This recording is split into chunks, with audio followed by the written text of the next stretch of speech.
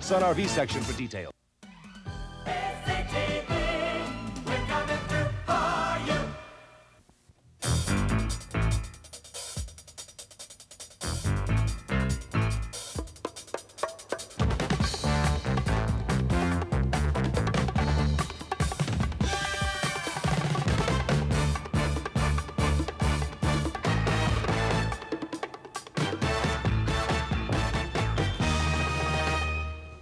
Good morning. First of all, I want to say a very sincere thank you to all those thousands of people who expressed their condolences for the Webster family, and for my friends who stood in for me so magnificently last week. But back to work this morning, and I come back to work on a tough one. It's one that I don't really want to do, but I've got to do, because survivors of the Second World War, like myself, become quite sickened by Nazi propaganda or something very close to it, which has been spewing out in this country. And I'm sure you've all watched the Zundel case, where Ernst Zundel, a German landed immigrant in this country, faced 2 charges of race hate, etc., etc., and he was found guilty on one. He still has to be sentenced. Here's what the man said. Well, we told the truth, and it needed to be told, and we did it civilized, in a civilized manner, and I think we all did a good job, everybody. He says he told the truth. He was convicted in one charge, he was acquitted in another. Perhaps a view which might be more amenable to many people who know about the war and don't have to read propaganda, which is patently false in some circumstances, might be a shortened version of a view of Rabbi Bergman of the Beth Shalom synagogue in Vancouver. And here's what he told. It's not a question of whether it took place. It took place, not because I as a Jew said so, but because an international tribunal in Nuremberg said so, because the commander-in-chief of the Allied forces said so, Dwight D. Eisenhower, because Eichmann himself said so. So why is this being discussed? Oh, yeah. And the court, of course, confirmed that the Holocaust did take place. And that's the one Zundel was convicted on. The other one he was not convicted on. And here I have a man who is perfectly properly a lawyer. He and I have tangled before, by the name of Doug Christie. He acted for Zundel. Now, he knows his image now as well as I know his image. And his image as a lawyer defending his client is that he totally agrees, we'll find out, with everything that Zundel advocates. We'll get down to the facts and the cases and find out the real Doug Christie, if he really thinks the law should be such, even though Zundel was convicted that time, if the law should be such that a person like myself can go on here and say, with impunity, let's burn people in gas chambers under the guise of freedom of speech. But we'll deal with Mr. Christie. Hold your breath, Mr. Christie. You'll have a chance to explain after the break.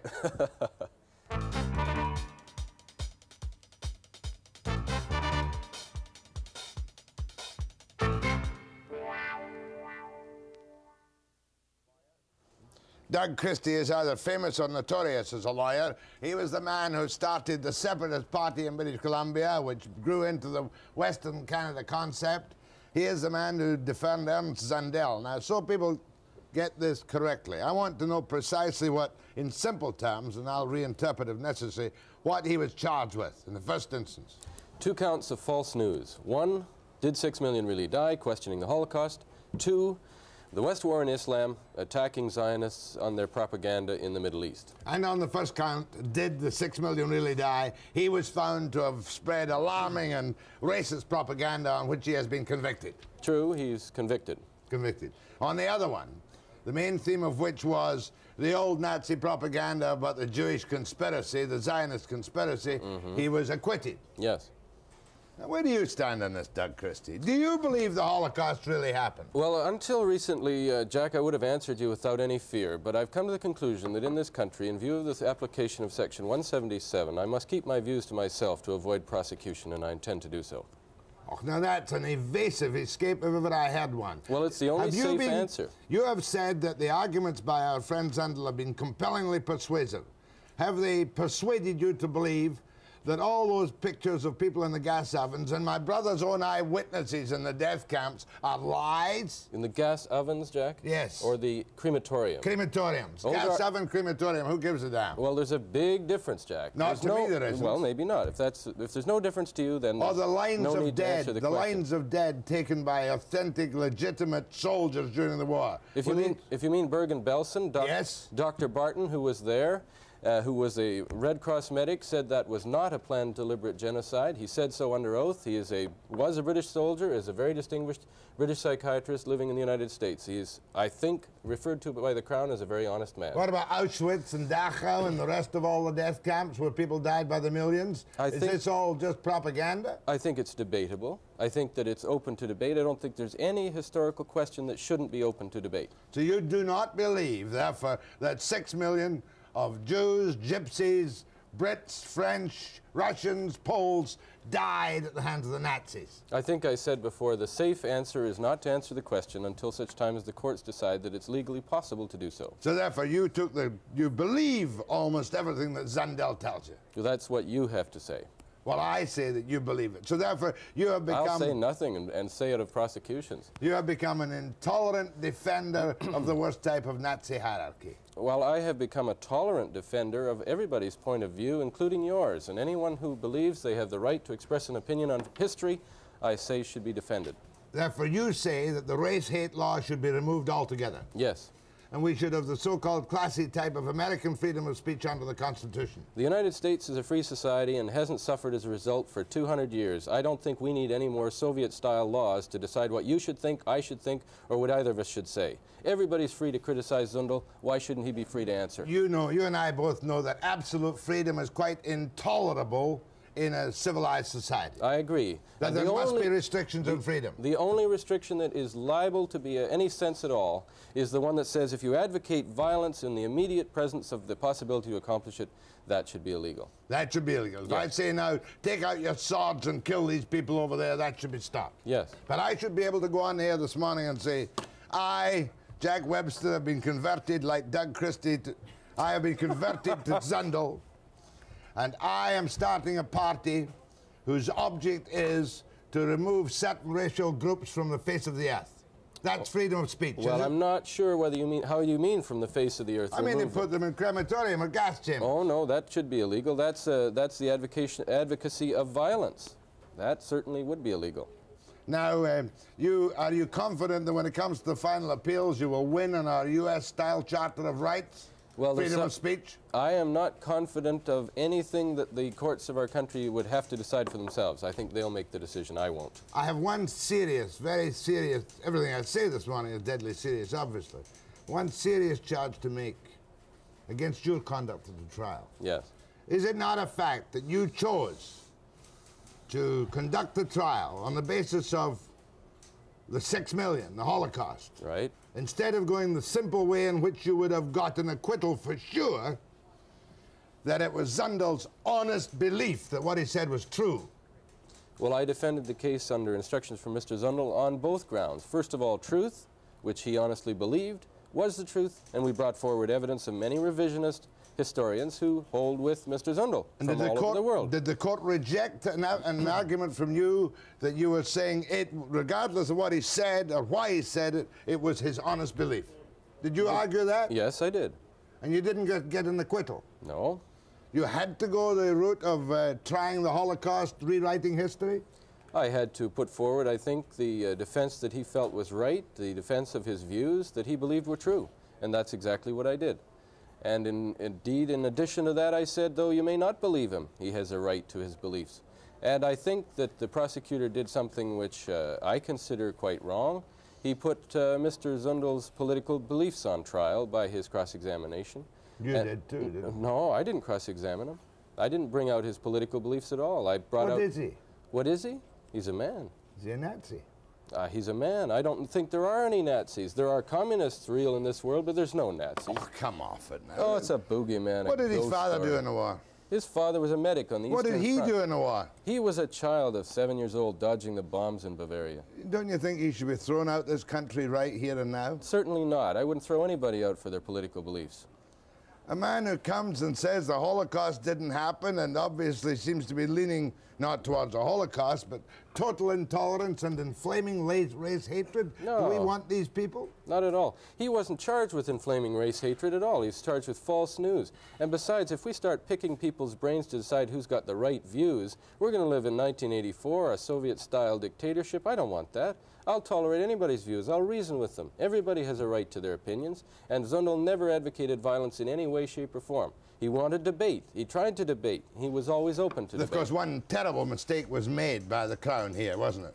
Yeah, charging him. In the first place. That's right. Because if he hadn't been charged, you wouldn't be sitting here and we wouldn't be listening to this disgusting revisionism ad nauseam. Well, let's face it. Our society has a right to decide where the boundaries of freedom lie. And I think that the only logical ones are where we tolerate all points of view short of advocating violence. It sounds so reasonable and so proper, and yet you know as well as I do that the Holocaust took place. The Holocaust that is a Hitler was one of the most evil men ever seen on the face of this earth, that his people guided the German nation into this ghastly, damnable mass murder. And you say that that kind of freedom should be allowed to take place? The Holocaust is a very emotional issue. It's an ill-defined issue. It is, in my view at least, open to debate. It should be open to debate for anyone and everyone. The Nuremberg trials meant nothing. The Nuremberg trials are open to criticism, valid criticism. They were valid criticisms made by many, many Allied experts. Yeah, because if they'd won, they'd have hanged Churchill. Probably. But at least we know, we have a good idea of what happened on our side. Do we really? Do we really know what Churchill was doing through the war? Come on. Good idea. Yes, well, I don't think we know as much as we think we know about Churchill. Oh, do you think that Churchill had a private little Holocaust on the side somewhere? I think there's lots of things about Churchill we should look into. Name a couple. Well, what happened to a certain Polish general that was shot down? The plane was shot down. Yes, yeah. What happened to him? What happened about the whole matter of Katyn? And why was that brought out at Nuremberg and not ever resolved, even though we all know the Russians did it? You're talking about the Katyn Forest Massacre. 6,000, 10,000 people in the forest. Mere bagatelle compared to what the Nazis did. I'll be back with Doug Christie after the break.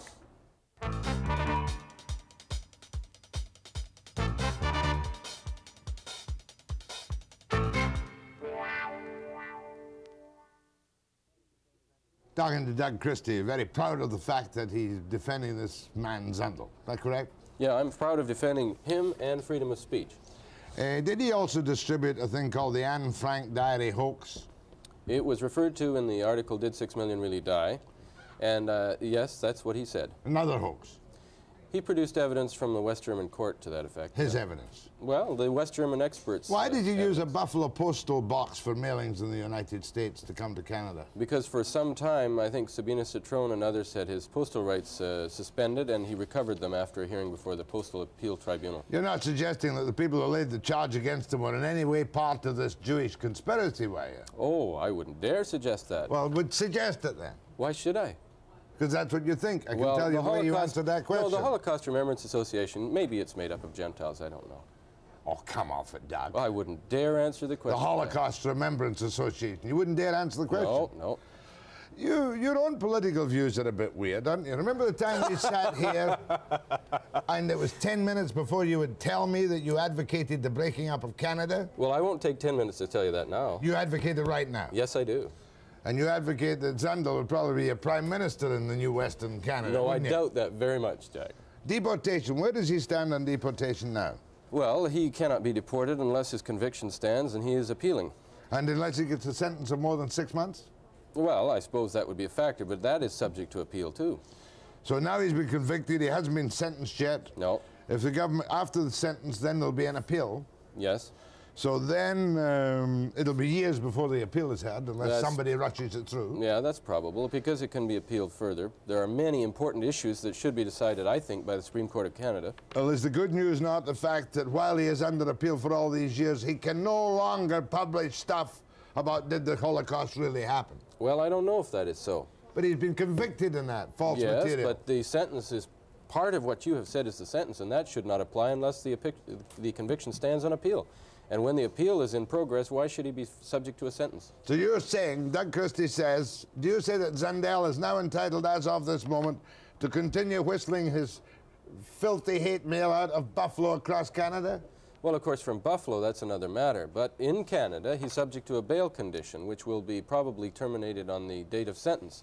And if there's a sentence which he appeals, I don't think the sentence should be an imposition until such time as his appeal is heard. But that's for the Court of Appeal to decide.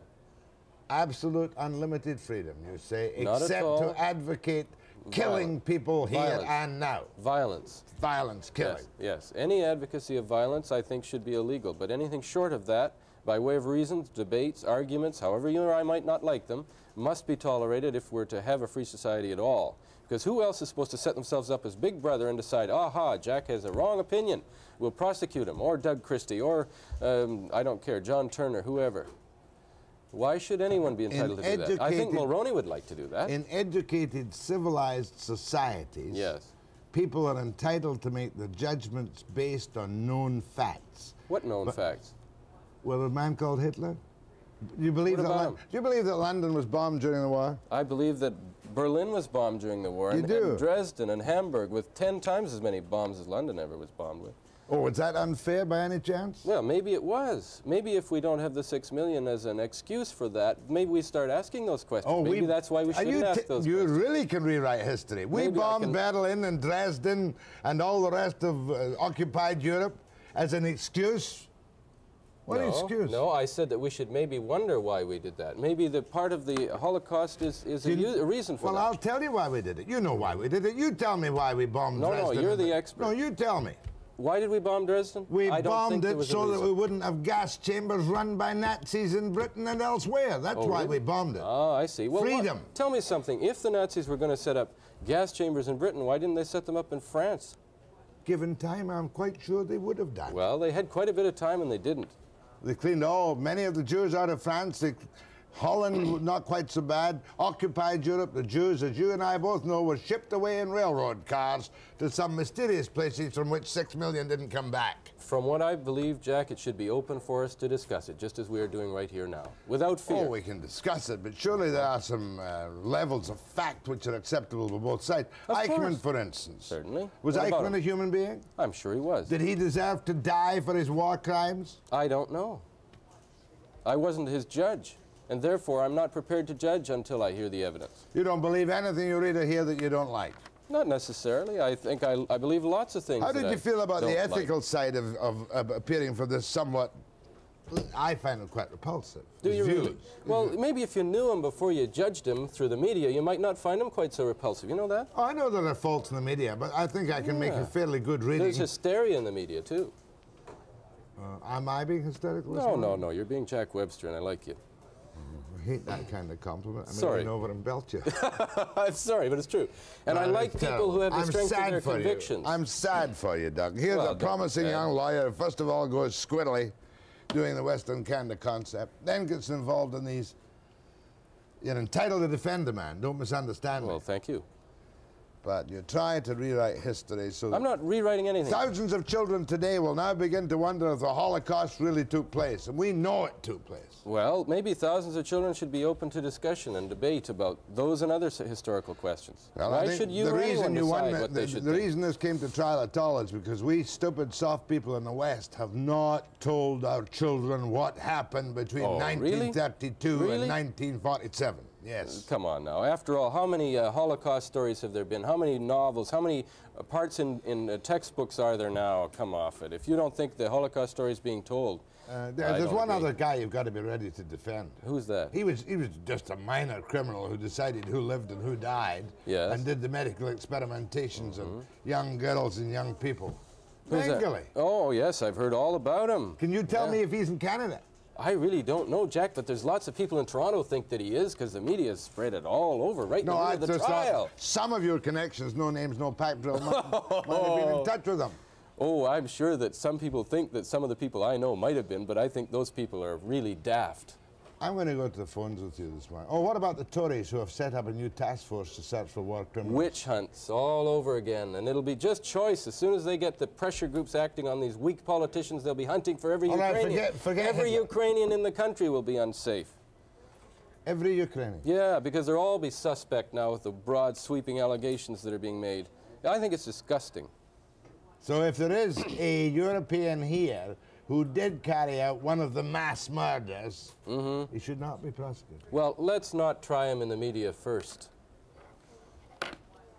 Doug Christie, I'm hesitant about taking calls, but I'll chance it. Yeah, it'll be wild. Now, after the break.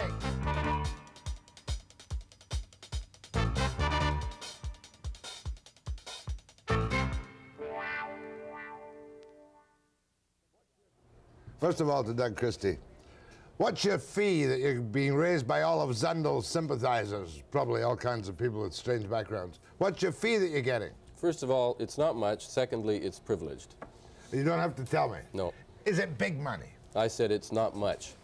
It's small money. It's reasonable, and I don't think that that's... Do you still have your office, according to the Globe and Mail? In a parking lot? Parking lot attendant shack outside the law courts in Victoria? The last I heard, it was still there. The windows were broken in, and, you know, it hasn't been painted lately by swastikas, but it's still there. They do that, do they? Oh, sure, every once in a while. Put glue in my door and that. How old are you now, Doug? 38, the last count. Your political career is, of course, down the tube. The Western kind of concept is dead, I gather. Well, if freedom is down the tube, yeah, I suppose. And just to refresh my clear memory, but so that nobody out there thinks that the Holocaust didn't happen, yes, let's just see a little bit of the old... Let's have a look, yeah. News reports. Come on.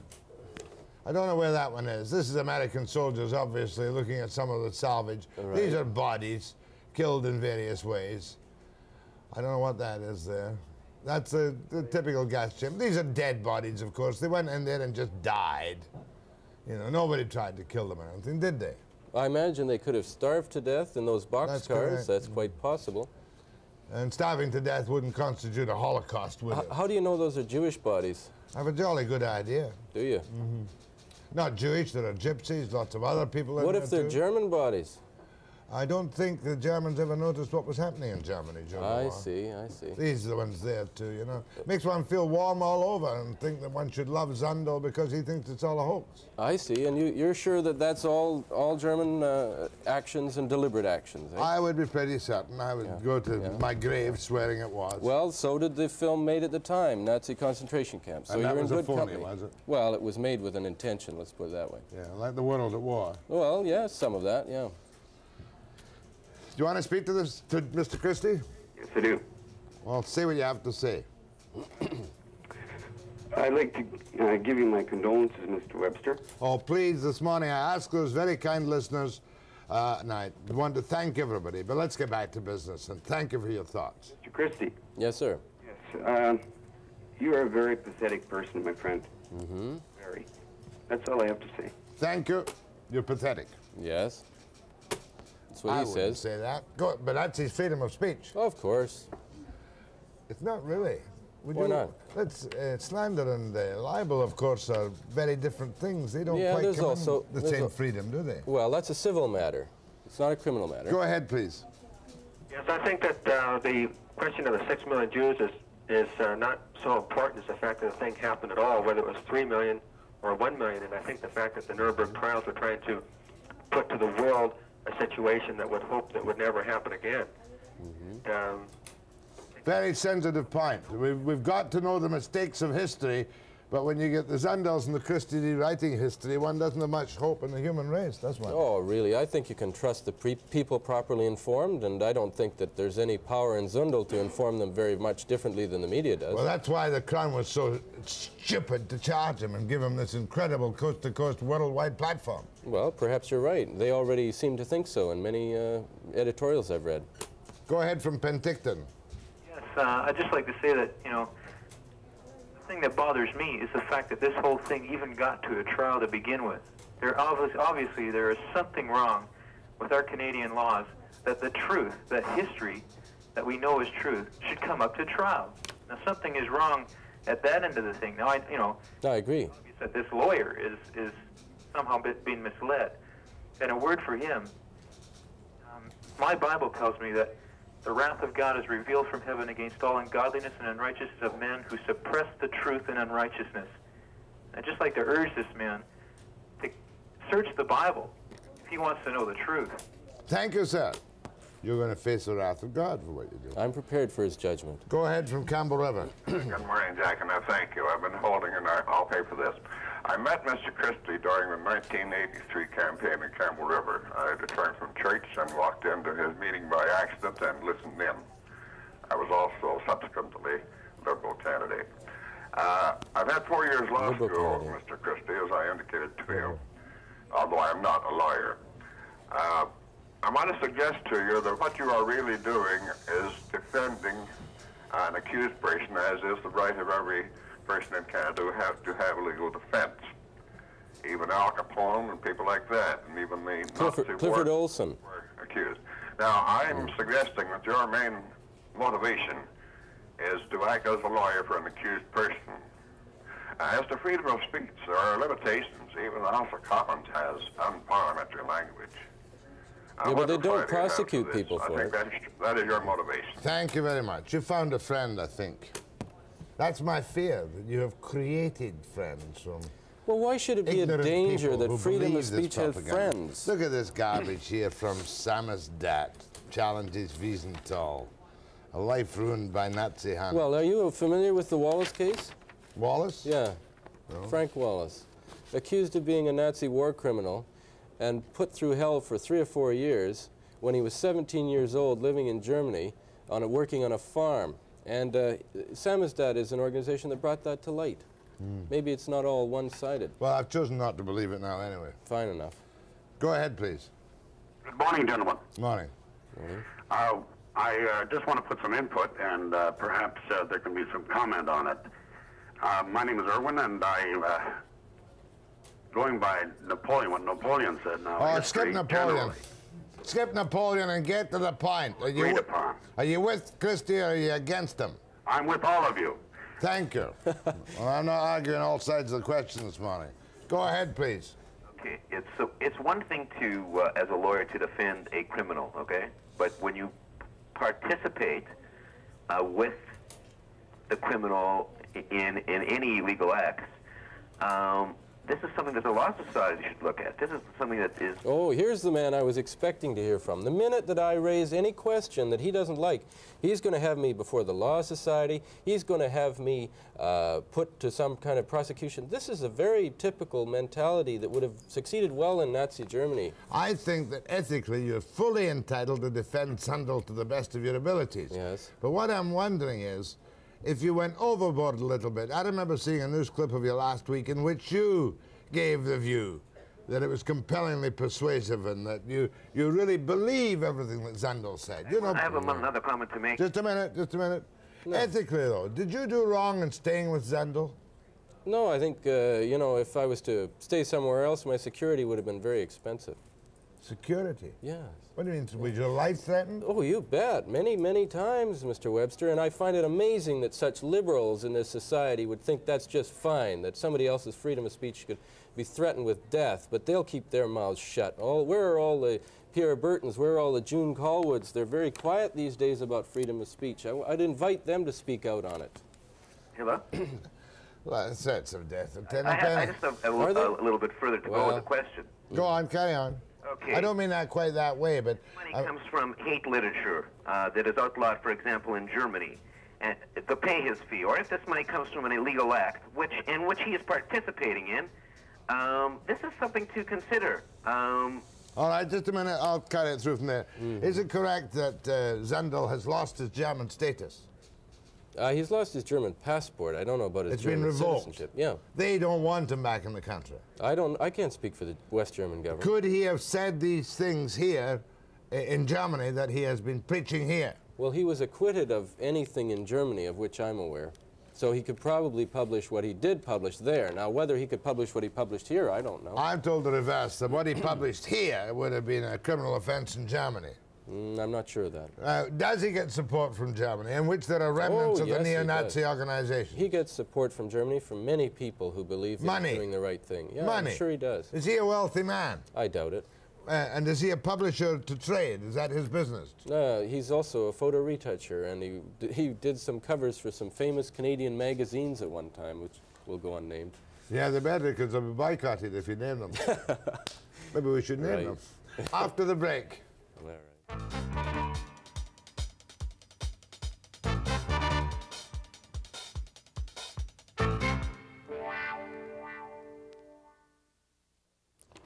Doug Christie is a Victoria lawyer. Doug Christie is now famous or notorious in this country for his defense of Zundel. You knew you'd win the second count easy. That was the one where he publishes the Zionist, the anti-Zionist hate material, isn't it? Well, I wouldn't say I knew I'd win anything. I think we did fight for what was an important principle on both, okay. And we lost on one. And now that you're going to be tied up on this case for years to come. Yeah, perhaps. If the money holds out, because you got to Whether be paid. it does or it doesn't. And then you are now defending this wonderful school teacher from Alberta, Keegstra. Yeah, another thought crime. Yeah. I certainly would throw any teacher out of my classroom who taught what Keegstra taught. What charge does he face? 281 2.2 subsection 2, and he's charged with promoting hatred against an identifiable group, to wit, Jewish people. So. Is that a new charge against him? No, that originated in 1968 as a section of the criminal code. No, but this material is on a new material against Keegstra, nothing to do with his school board activities. Oh yeah, it's all what he had allegedly done while he was teaching. So this is the final upshot of Keegstra's classroom tuition. Sure. He's lost his job, he's been defeated as mayor, now they want more. They want the pound in the flesh. April 9th is the start of the trial, is that correct? Correct. You're defending him? Yes, I am. Without charge? That's again privileged. I won't get into it. Go ahead, please. I think the government is trading on very dangerous ground here. There's lots of room to debate the numbers, like 3 million to 6 million. I'm looking at William L. Shearer's Rise and Fall of the Third Reich, and the numbers in that book go from 2,500,000 up to 7 million. So there's lots of room for debate here. But if somebody else poked up their head and wanted to suggest 100,000 or something substantially less, surely that's his right if he has evidence. I really can't see why the government brought these charges at all. I think that if these people want to get up and say what they're saying and show themselves off as being exactly what they are, paranoid nitwits, then the people are going to know it. The charges are unnecessary. Well, I think Lord Randolph Churchill said it best: properly informed, trust the people. And the truth doesn't need the support of government, and error does. We're agreed. The charges were stupid. I think so. Go ahead, please. I am in total disagreement with what is happening in this country, and I just think that he's making just a comic strip of for the rest of the world for Canada. And as a Canadian citizen, I feel terribly ashamed that we have to go through this kind of garbage. Here, ma'am. I had a woman in here the other day. What was her name, Mark? Isabella Leitner, a survivor of 5 sisters from death camps in Germany.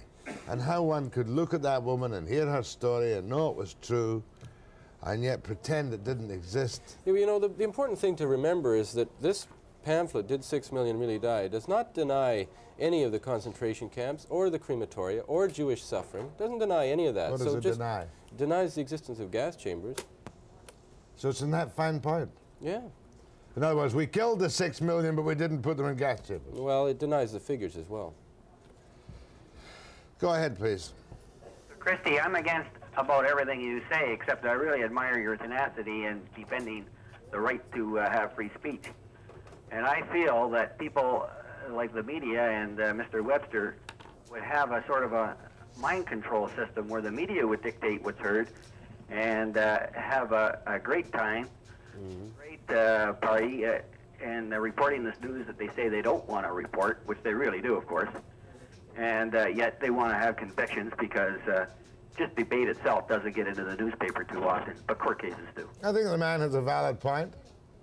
Well, there is a great danger in the fact that there's tremendous power in the media, but there's even greater power in the government. And I think if you had a corrupt government that wanted to control the media, we'd have a very dangerous situation. All you do to control the media here is you buy it. Go ahead from White Rock. Hi, I've been listening here, and I'm wondering why Doug Christie hasn't taken a little more control of the debate here and what he really wants to say. I think he's brought up a couple of times this issue on the 1984 idea, and I think he's run into a bit of a paradox there in that I see him defending, not really defending, but in support of this Hitler regime, which in itself was the epitome of the control of the masses, as this 1984 Big Brother concept is. I'd like to hear some comments on that, and I think all this other hoopla is just kind of skirting around the issue. It seems that he may have a somewhat paranoid feeling about what's going on, but I think it could be an important point that might be overlooked. So do I. In other words, he's saying that 1984 arrived in 1933 when Hitler took over the Reichstag. That's right. Well, I don't agree with that. I think that 1984 is more real today than ever before in history, and I don't think that it's appropriate to disregard that fact and say that, oh, the danger's over in 1945, you know. That's a very comfortable, sanctimonious, smug, typically Canadian attitude that we don't need to worry. No, that's not the point he's making or I'm making. From 1939, we'll say, to 1945, Germany was under total Hitlerian control, including the media, including the propaganda, and that 1984 was there then. Well, where is it now? It's here now. It is also here now, so why skirt the issue and pretend that it's something that never happened before and isn't here now? Well, I don't think it's here now in those terms. There was total control in other parts of the world, too, during the war. I think, frankly, there is more control of the public mind today than there ever was possible between 39 and 45. Done by whom? The Liberals? What is your part in this? Just a minute. Done by the Liberals who got thrown out in their ears? I don't think they controlled it so poorly they lost the government. Wham, bam. I don't think that anything significant has changed by replacing the Liberals with Mulroney. Oh, so now it's the establishment that controls everything? Yeah, yeah. The Tories? I don't think it's a party that controls everything, but there is money. an establishment. Big money. That's a part of it, all right. Jewish money. I have no idea whose money it is. I can see the old propaganda line coming up. Can you really? Well, we'll have to be very careful. We'll end up being prosecuted. Well, I'm willing to say yes or no to any question you ask me. Go ahead, please. Well, neither will I then. I am willing. Go ahead, please. Hello, Jack. Yes. I would like to say to Mr. Christie, he better get some of his facts straight, because he just made a mention a while back that there are no gas chambers in France. I went through Wait a minute. Just one moment. I said the booklet, Did 6 Million Really Die?, denies the existence of gas chambers in Auschwitz, okay?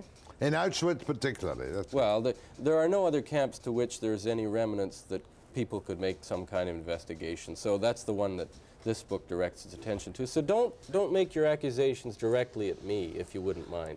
You did make a statement a while ago. You said, for Jack, you said, check it out. Well, France never had gas chambers. I went right by one. Oh, you did, eh? Oh, that's interesting. Let's hear about this gas chamber. A building right in France, a complex of buildings, and a French farmer was there, and he told us, he says, that's a gas chamber. He says, they've been gassing. Must have been true. It was there for years.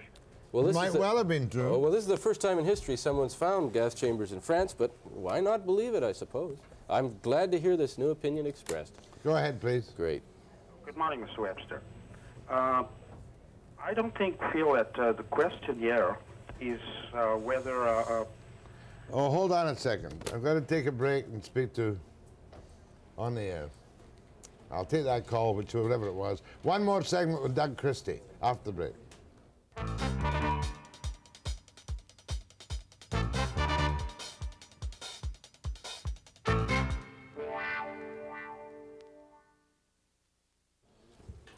Go ahead, sir, to Doug Christie. Yes, sir. As I said, I don't think the question is as much as whether the Holocaust existed as the same question as whether God exists. I believe that God exists, and I believe that the Holocaust existed too. Yeah, there's a lot of similarity because to some people I think it's become a religious belief that you shouldn't question. That's right, and I think if Canada's going this way... Just a minute. Did you say what I thought you'd said? Yeah. That the Holocaust has become a religious dogma that which you shouldn't question. In fact, it's now going to be punishable for heretics, it would appear. Like the sinking of the Graf Spee, it didn't happen. Oh, I don't say that. No, I didn't say. Of course the Bismarck was sunk. Of course the Graf Spee was sunk. But you can question those things as long as you like. But I would think that it would be very dangerous in future to question the Holocaust. Go ahead, please. Is that you, Bobby? Good morning, Jack. Introduce yourself, Bobby. My name is Wilson, Robert Wilson. He wrote The Butcher of Leon, Klaus Barbie. What do you want to say to Doug Christie? Well, I just like to state, Jack, I'd like to try to put this thing in its proper perspectives, if I may. Uh-huh. Earlier caller, a young lady mentioned about the comics. And that's exactly what we're doing. We're making cartoon characters out of the likes of this Zundel. I mean, does Mr. Christie's never met a real Nazi? You understand what I'm trying to say? Well, I've met people who like yourself, would not let other people put their point of view. Maybe you'd like to see secret trials in this country. I don't know. No, he's going to let you put your point of view. Bobby wrote the book on the Butcher of Leon. Oh, excuse me. Who's one of the classic Nazi killers. The one that was just almost poisoned by the civilized allies of our country with some, what was it? Disinfectant they gave him to drink as medicine. In jail in France? Yeah, I gather, yeah. You came up with the greatest little tidbits. I didn't see that in the last it was in the news, yes. Was it in your propaganda, Sam? No, it was in the established news, Jack. Established news. Yeah, Did you know that somebody had tried to poison Bobby? Yes, I understand somebody tried to slip him something the other day, Jack, but the point I'm trying to make here, if I may, is that for all these years we take the Rockwells and we take the Zundels and we take these cartoon characters, these people that propound all this wild opposite point of view of what probably did happen, and we build them up and we build them up, we give them a platform. Now, Jack, I've met survivors and I've met families of survivors almost all around the world. Ordinary people that have the same stories to tell. In my mind, there's no doubt there was a Holocaust, but that's not the point. The point is, people like this Mr. Christie, they come forward and they make a show out of these things. This is a show trial, Jack. Yeah. Well, it wasn't Zundel's idea to go on trial. Wrong? No, true, but it was a show trial, but you say that... If there was a show, it was because he took the courage to defend himself. Is that a crime? You want to make that a crime? You go right ahead, sir, and you'll end up in the country you're so busy accusing of such No, he's crime. merely saying that this has unhappily and unfortunately become a show trial without any real substance in terms of the truth. Well, there's a lot of substance as far as he's concerned. Isn't he entitled to his views of the truth, too? Or what, do we have an official truth from Mr. Wilson or an official truth from the government or the Attorney General? Is that the way you want to have official truth, Jack? Well, maybe you might find out that there'll be an official truth that'll be counter to yours, and then you'll find out what it's like. I have more freedom and democracy, more belief in democracy than you do. Go ahead, please. Well, I've happened to be involved in a trial of truth, so maybe I've And what is alleged to be? What is truth anyway? Exactly. But there are facts facts which are slightly different from truth on occasion.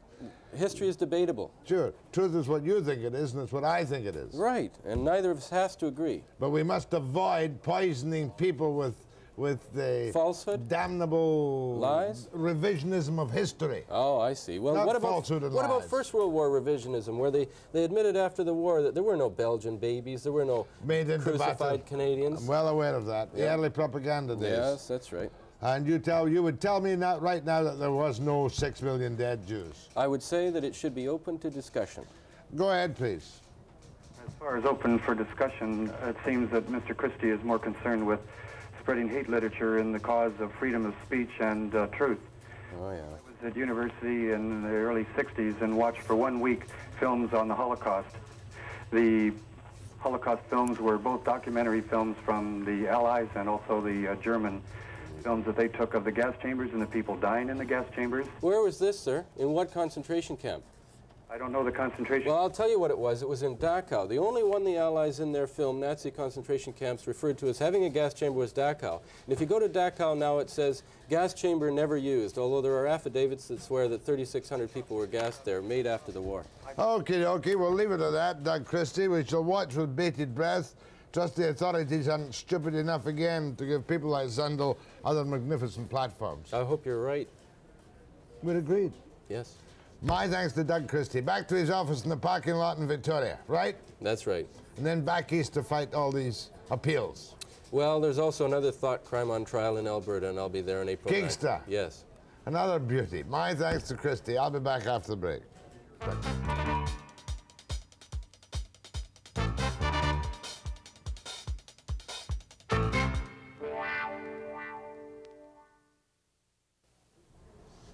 She's been described by other people as a cross between the Cabbage Patch Kid and Louise Lasser and Mary Hartman.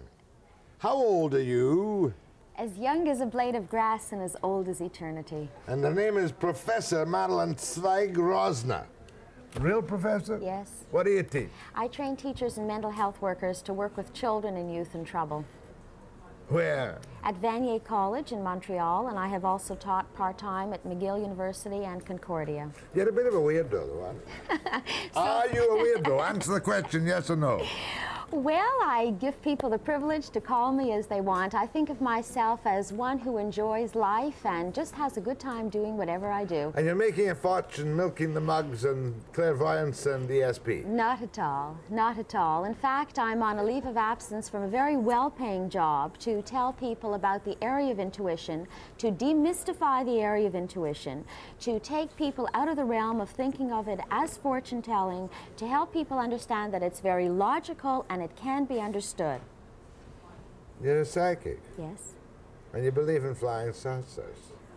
I believe that there are other realms of consciousness, not all realms being able to be completely understood by the 5 physical senses, but being able to be understood by natural law, through natural law. I do not believe in extrasensory perception, but rather in extended sense perceptions. That's the same thing. Not You're exactly. a fancy psychic, and you charge money to tell people's fortunes. I ask for people to be able to share some of their money, to be able to witness some of the phenomena, and the money is used to help people become more aware of this phenomena. So I try to support my organization. I also, in 1972, set up a camp program for disturbed children and youth, and use some of the money to be able to sponsor children who have no other ways of going to camp to come to a camp program. Do children have more extrasensory perception than grown-ups?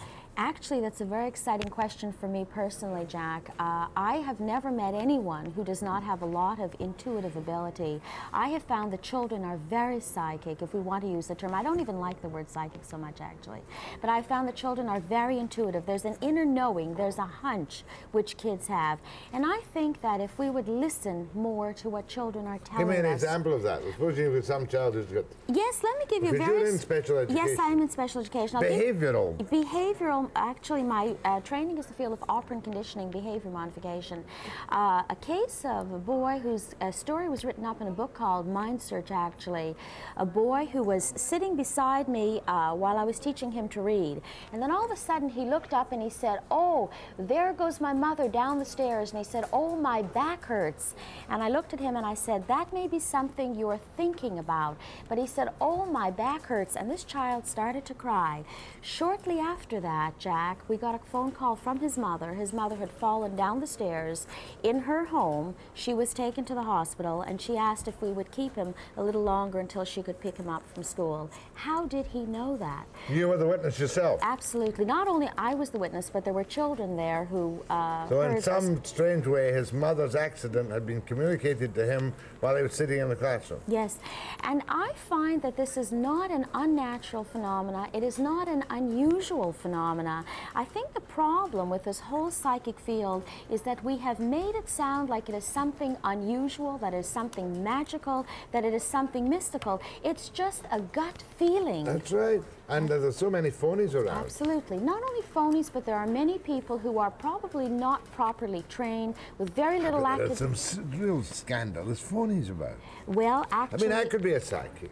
I could set up a little place in the West End, and I could tell fortunes and make good money at it. But you are very intuitive. Just a little bit psychic. But on another occasion... Yes.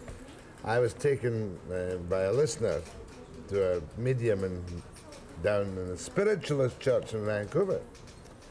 And the medium thought that I was this German woman's husband. So when she went to produce my guest from the other world, she said to me, "Here is a Großmutter." She thought I was German, so she got me a little German grandmother. Yes, yes. Out of this phony spirit world. I promptly reported to the immigration and had her thrown out of the country. There are lots of people. I want to say that the spirit world is not phony. Sometimes those who pretend that they can make the contact, that may be different, but the spirit world is not a phony world. ESP with kids, no, not ESP, intuitiveness. Yes. Hunches. Yes. Are there any types of people who are more liable to be able to do this than, yes. say, yes. I won't pick out in my own crew, you know? What types? I have found that people involved in the creative arts are very intuitive. I have also found that successful business people are using a lot of intuition. Lucky. Hunches. But hunches... You don't need training for hunches. Well, what we need training is to know when we are in that state and really picking up that hunch. No, we don't need training for the hunches. The hunches are always happening. Intuition is always there. I believe, Jack, that if we were to learn how to tune into those hunches... I've just seen that you're putting on a workshop at $55. For 2 nights. $55? For 2 nighs. 6 hours of instruction. This is better. You get a couple of hundred people there. Oh, no. Those workshops are limited to about 30 people. What are you going to do in your psychic demonstration? Psychic demonstration. Maybe we can do it now. Psychic demonstration, I'm going to talk about the different areas of what is called psychic phenomena. I will try to describe the phenomena, give a little bit about the history of the phenomena, talk a little bit about the problems that exist in this field, and also select people from the audience and tell them things about themselves, things which will relate to their personality, their character, temporal spatial events. Do you want to do it on the phone this morning? Why not? I'd like to try a couple. It's my first day back after being off for 8 days. Yes. And, you know, you can be as extravagant as you like. Wonderful. Yeah. I do want to make one point. Because people go crazy over psychics. I know, but I'd like to make one point. People are so gullible. People are gullible, and that's why we need proper training in this field. We need people to learn not to be gullible. We need people to know that it's a natural phenomena, that not only a particular religion can do this phenomena. You're a member of the Spiritualist Church. I am a member of all churches, of all groups, of all philosophies. I come from an Orthodox Jewish family. Both my parents are still alive in Montreal and are very actively involved in the Orthodox synagogue. And I happen to be married to an Anglican priest who's a professor of religion at Concordia University. You are a mixture. I agree. Orthodox, Jewish, Anglican, and spiritualist. And I practice yoga, have been involved in the teachings of yoga since I'm about 14. You can't levitate. No, I cannot, but I can tell you how it can be done fraudulently. I can also tell you how, by doing certain breathing exercises, we can learn to move our body. I can also tell you how you can learn to do certain breathing exercises to help you become more aware of your hunches. Give me a sample. Yes, all right. When one does deep breathing exercises, which go down to what is called the energy level, about 1 inch above the belly button, it is possible, okay, you inhale and exhale, pushing the abdomen in, inhale, exhale, and we do this rapidly for several times. No, what am I going to do? After practicing this for about 3 times, about 100 pumpings, after one builds up the stamina to do this, one finds oneself in a very relaxed state. It's in that relaxed state that we can become aware of our hunches. Okay. Everybody do it. I'm going to take phone calls. It feels wonderful. I'm not... I'm just back to work today, as I said, so you can handle the program. Yes, sure, but what I'm saying, though, I'm so excited about your approach to this, Jack, and one of the reasons I've taken time My approach is perfectly simple. I knew that you would be bright, charming, witty, but I give no guarantees whatsoever for this woman's particular abilities, and I always recommend viewers not to spend money you can't afford to throw away to go to any psychic phenomenon thing. I agree, and I'll tell you something else. One is one's own best psychic, and what I would like to do is help people know how they can learn to do that. You're wonderful. After the break.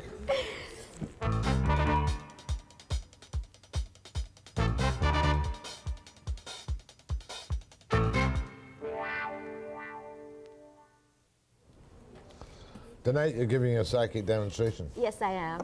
Where? It's going to be at the Century Plaza Hotel at 7:30. $10?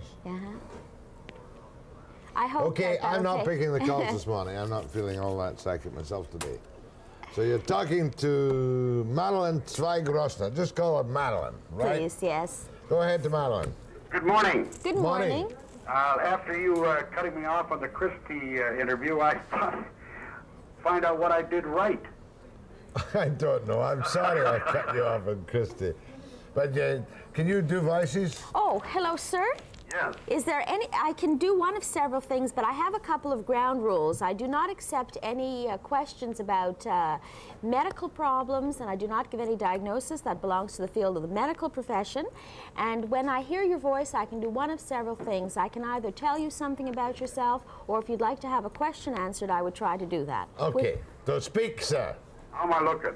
Oh, come on. I would tell you right now that you are... Say another couple of words. Come on, what were you going to tell Christie? Pardon? What were you going to tell Christie? All right, what I was going to say is that that if you take two men, or two human beings, fertile human beings, man and woman, and you take the element of time out of it. That's all I wanted to hear. You're 58 years of age, you're a professional tradesman, you're married, and you've got 3 kids. I've been married 3 times. I'm single now. I got the wrong 3. How old are you? How old are you? I'm 52, sir. That's pretty Well, good. you look 58. That's how you look at this moment.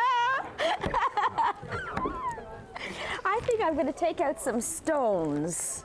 Oh, you're going to do the stone thing? I think I'll do the stones. For people. And we love the stones. I had a set of stones and one of the Pat Ellington stole them and never brought them back. You know, I use stones to show people that it's really tuning into the collective unconscious, which we call by different names. Sometimes I think the collective unconscious are on the phones to talk to my guests. Okay, now we're ready. Okay, you're ready now? Yes, I'm ready. We're ready now. That makes us even more ready. Wonderful. Go ahead, please. Good morning. I've got a question. Yes. Background. I was born September 27th, 1949 in West Germany. I've been unemployed for about 2 years. Can you tell me if my financial situation and or my employment situation... When I threw the stones, I had a very specific answer for me, and that said that there would be a change in finances, but I felt a little bit of a delay, and I would go to about September, October with this. But, sir, as I heard your voice, I was brought back to the fall of 1981, September, October of 1981. Can you go back with me a little bit, please? Can you go back and remember that period of time? Yeah. Would you understand if I would say to you that at about that time you were thinking about getting into a career change? Would you understand that? Oh, right. Right, okay. What I'm sensing is that there were some decisions that you made at that time which will come to fruition by the fall of this year. That's incredible. Thank you. Now I'd like to explain to the listeners how it's done, because I'm trying so hard to demystify the area. Jack, when you were doing the deep breathing, I was doing the deep breathing, and inwardly I knew I was at what can be called the alpha level of consciousness. There's a change in the temperature of my hands. My hands are quite cold at this point, and I have certain physiological responses which tell me when I'm in that state. Now, when I heard the person's voice, I did not try to analyze his voice, but I rather tried to sort of tune into the vibration. Within my mind, I thought of a particular date, and usually if I'm in that state, that can be quite accurate, but everyone can learn to do that, because when we're in that alpha level of consciousness, we learn to become objective in terms of our own emotions, our own needs, our own feelings, and we tend to sort of intuit what the person is all about. So it's natural, and that's the part that can be trained. We can be trained to alter the state of consciousness to be able to become aware of it. And I think that would take away some of the concerns that certainly I've had and Jack has had and many people out there have had in terms of what is real in this phenomena and what is not. Good. Sorry. You know what really amazes me is just that just yesterday I had a very heavy argument with a member of my family about exactly that. I used to say be a more or less semi-professional business type, and instead of that I've gone to follow my artwork. Good, gotta go. Thank you. Too long. Nanaimo. Yes, hi Jack. I phoned you approximately a month and a half ago. You had a psychic on, and you told, well, she told me that I would have a baby in the first week of February. Well, I'm still waiting, so I was just wondering if Marilyn could maybe tell me when I'm going to have my baby. Did I give you a date? You told me what it would be, and I was just wondering if she would tell me what she thought it would be. Okay, first of all, what could be? It's just 50% guess here or there. I personally have always been very cautious about telling people what it would be, other than whether it would come to Earth healthy or not. I guess my training in the field of education and seeing children live their lives in institutions has sort of taken me out of the realm of trying to figure out whether it's more important to have a boy or a girl. What I do sense, because I threw the stones, all the stones are turned down. That means that there is no difficulty, and I do sense the birth within about 10 or 12 days. I would feel also, however, that if this does not happen, of course, to please check with your medical doctor. Thank you. Go ahead from Campbell River. Good morning, Jack, from a fellow Glaswegian. And hello, Marilyn. Hello. Go ahead. Hello. Yes. I'm very pleased to speak with you, and I'm very interested in what you are saying. Oh. I myself had very extensive sensitivity when I was young. Mm-hmm. I find it has diminished very greatly as I have become older. I wonder if this is normal. It's not so much that the ability diminishes, it's that we do not use it, or we are not using it consciously. And so it's a matter of learning to know when we're in that state versus when we're not in that state. It's not an ability that can be bought or that can be sold.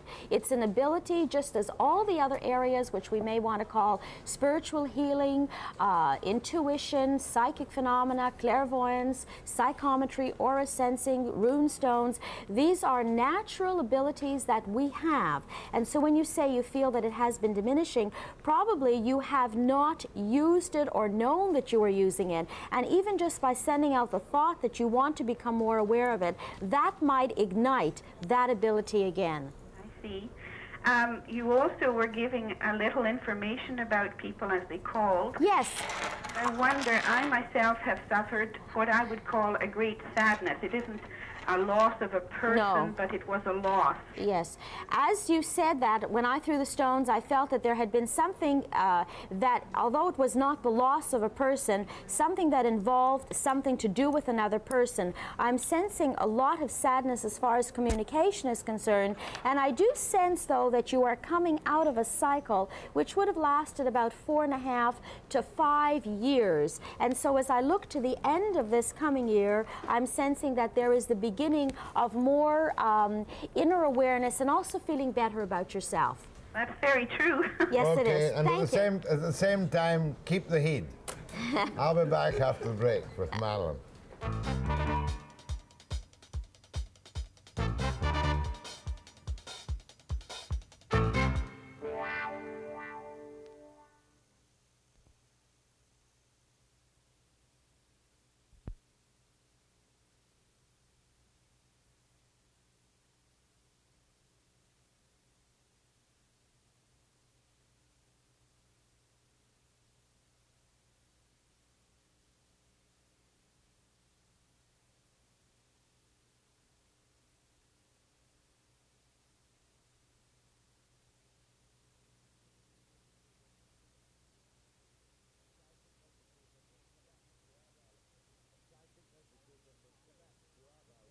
A psychic educator from Quebec. You are bilingual. Yes, I am. Well, actually trilingual. I speak Yiddish as well. Maslemech. Ani achad ha'gaim medaber ksat ivrit. I speak a little Hebrew. You speak a little Hebrew, yeah. Of course, it's so different from the Yiddish language. It's just psychic ability. You have a lot of it, Jack. I certainly have. I have too much of it sometimes. That's right. Marilyn Rossner. Where am I going? Street. Go ahead, please.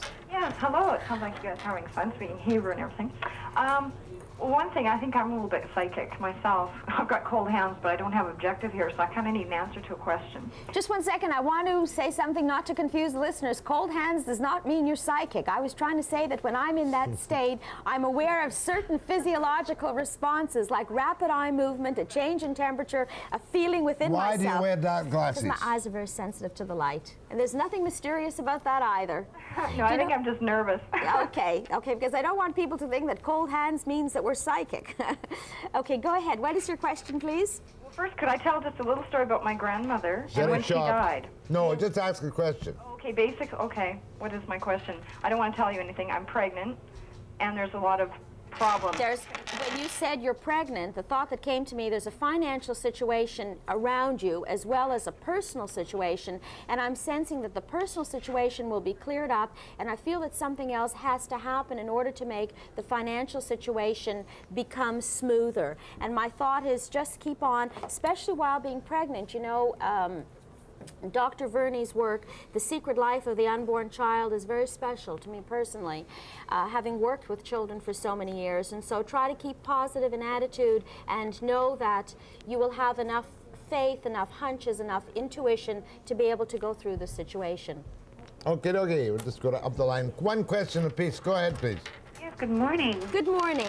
I'd like to ask as to why there must be something wrong with my communication. I feel I'm one of the happiest people in the world.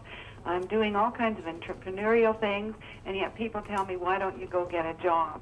I'm not making very much money, but I'm happier than I've ever been, and I know exactly what I want. And so the problem is that other people think you have a problem, and your problem is that sometimes you think that other people's thought of you having a problem means you have a problem.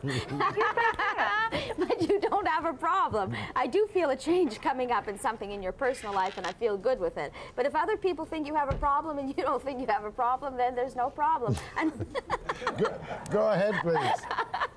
Go ahead, please. Good morning. You're a very interesting lady, and so are you, Jack. And I have one question.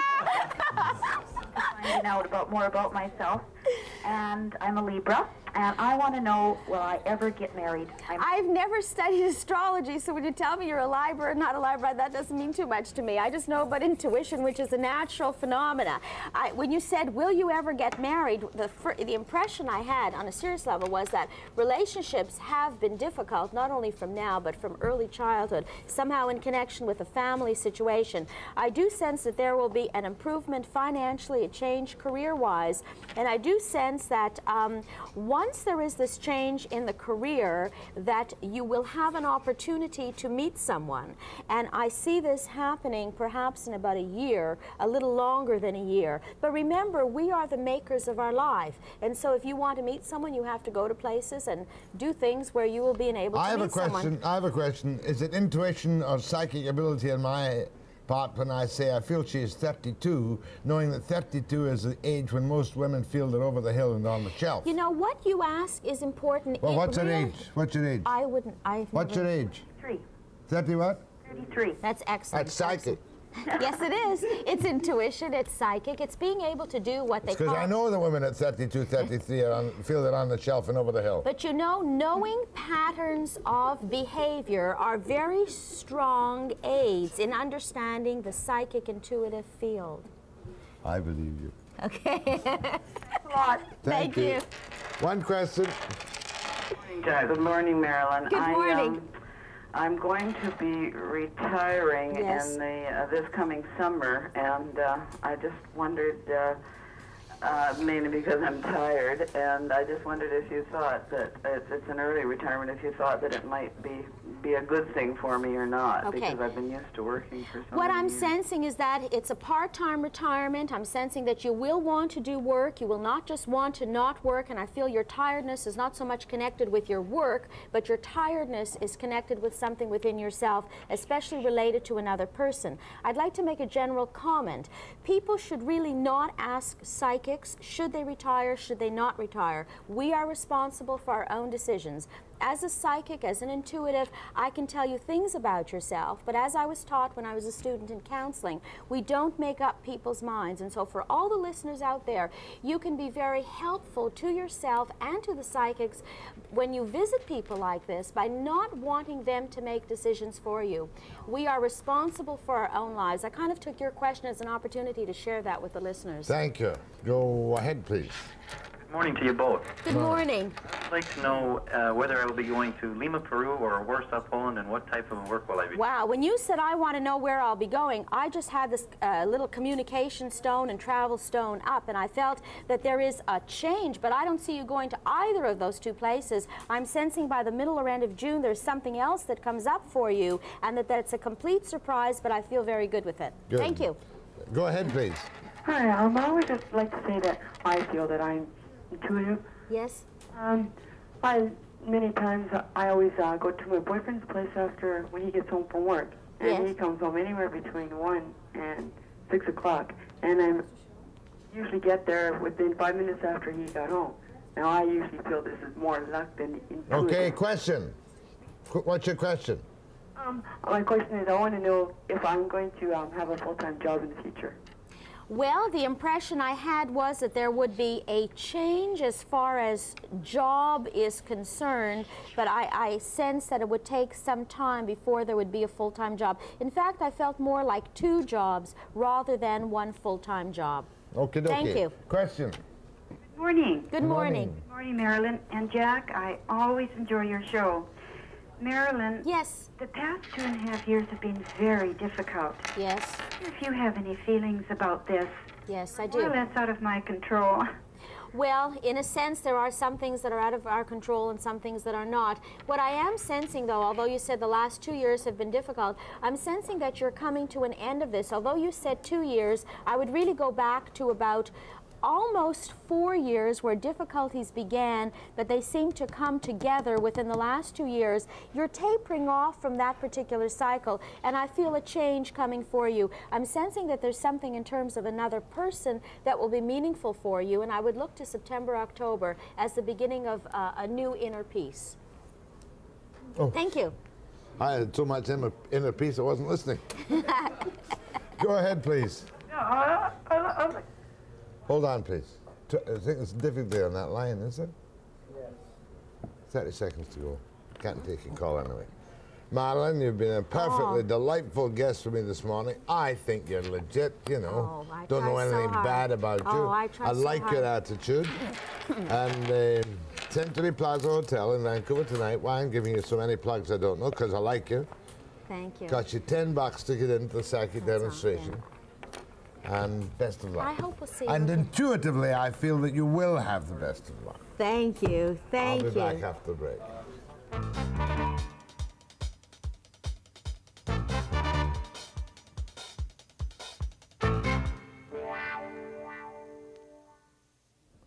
Tomorrow, a hard news piece with Perrin Beattie, Minister of Revenue, and with a program on the problems of schizophrenia.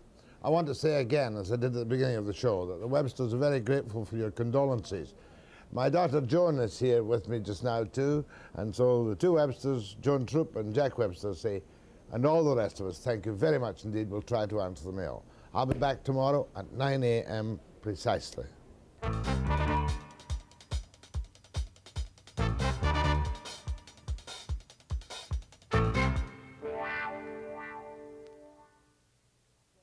Doug Christie, Zundel's lawyer, on Czech TV at midnight.